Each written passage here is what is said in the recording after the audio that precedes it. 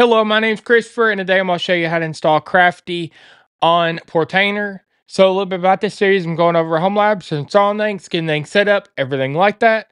So if you're interested in that, subscribe, comment, like, and support the channel, and let's get started. I wanted to let y'all know about the Big Bear community. We just launched a community on community.bigbeartechworld.com. It's based on discourse, so go on there, join it, and say hi. So let's get back to your registered programming.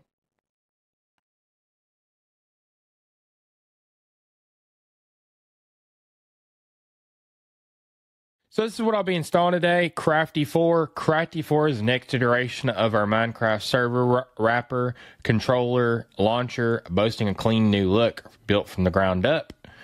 So this is what I'll be installing today.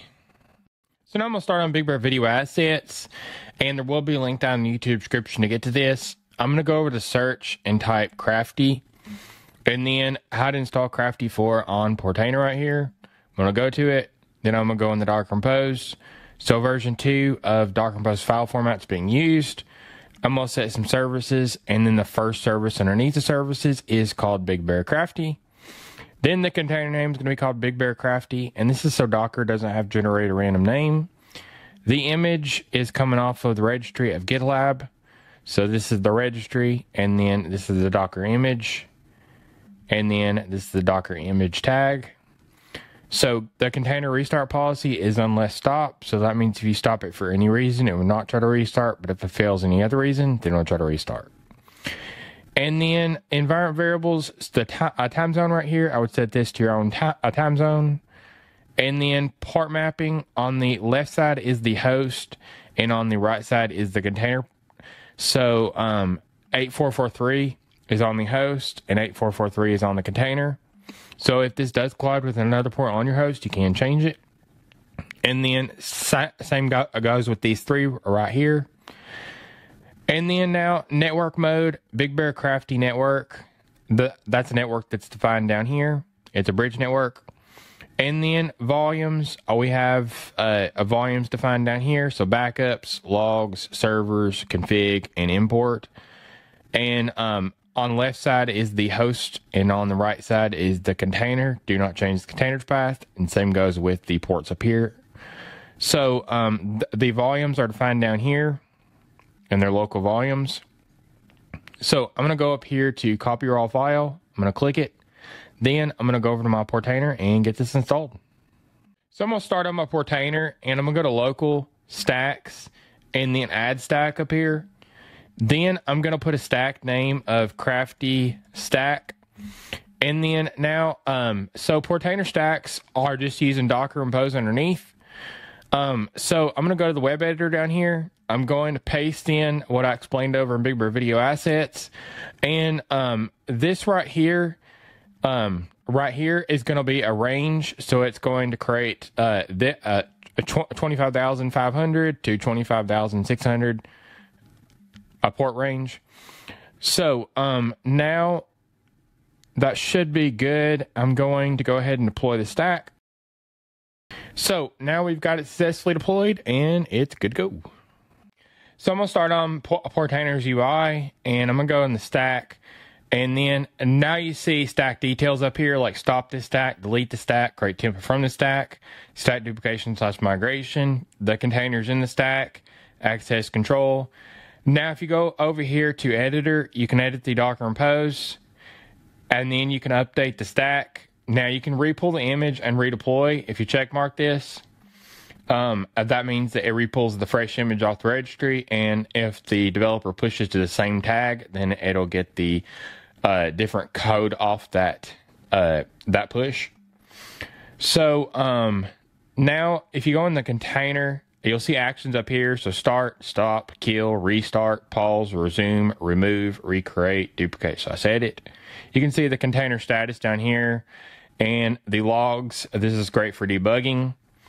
And inspect, stats, console, attach, and then access control, and then create image, and then the image, and then all the ports that are created, and then the command entry point, the environment variables, and the labels, And the restart policy, if you want to change the restart policy, I would do that on the Docker Impose and update the stack.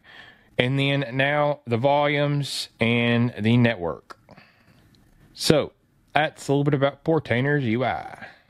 So now you need to SSH into your Portainer a server. So I'm going to go ahead and cd into var lib docker volumes. And then now ls.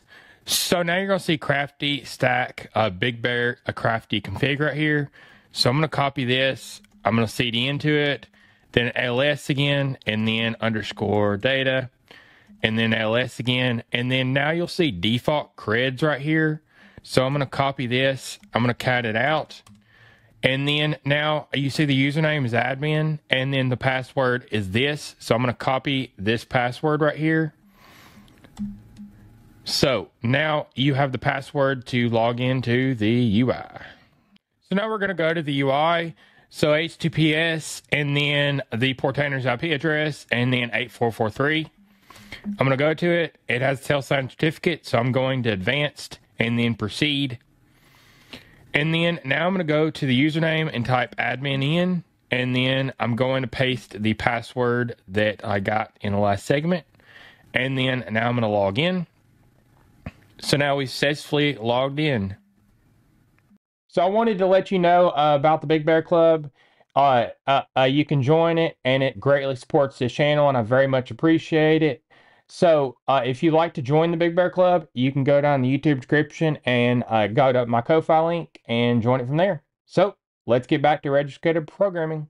So now on the Crafty dashboard, you'll see the host, the CPU usage and memory usage, the storage, the servers and players, and then you'll see your servers down here. You can create a new server right here, and you can also go up to notifications and see the notification center, the cogs right here, the panel configuration, users and roles, and then the config.json right here. And then you can customize Crafty. And then you can go over here to the dashboard, get back to it. Then you can go to servers right here and create a new server, a documentation, in-app docs, and then their Discord credits, and then contribute. And then you can go up here to the top right and support logs, activity logs, and then you can log out. So that's a little bit about Crafty's UI. So now I'm going to create a server in Crafty. So you can go over to servers right here, create new server. And then you can create a new server, import an existing one, and then import from zip file and upload a zip file for server import. And then you can go over to Bedrock, create a new server, import an existing one, and then import a zip file and upload a zip file for server import. And then you can go over to Java right now and then go to server type, Minecraft servers, Minecraft proxies. I'm going to go to servers. And then you can select the server type. So vanilla, paper, fabric, folio, forge installer, and then purpur. I'm going to go paper. And then you can select a version. And then you can set up a server name. So I'm going to just say testing server. And then you can put a minimum memory and a maximum memory in the server port. You can build the server, reset form. I'm going to build the server. So this can take a little bit because it's got to import the executable. So now it's imported, so you can press start. And then you must agree to Minecraft's EULA. So I'm going to say yes. And then you can see it's online now. So you can go into the server and you can go to logs. And now you can watch it start up. So this can take a little bit.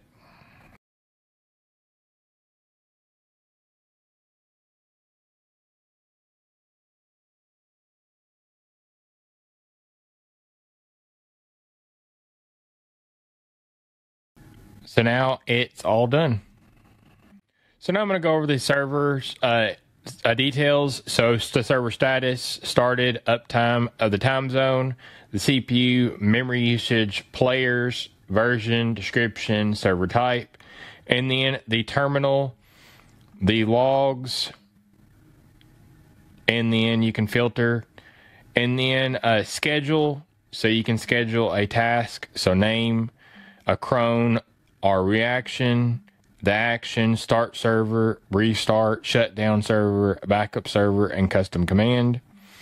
And then the interval, a days, hours, minutes, and then the time enabled, a delete after execution, save, and then cancel. Backup, so you can back up by clicking the backup now.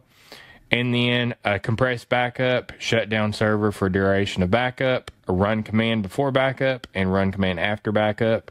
You can click here for exclusions and exclude files from the backup, and then save and cancel.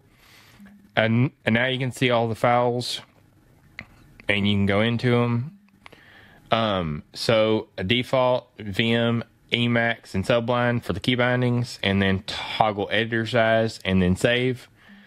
So you can see the config over here of the server, and then the server config area. You can update executable and delete server once it's stopped. And then player management, so players and band players. And then now metrics, so CPU, and then a memory.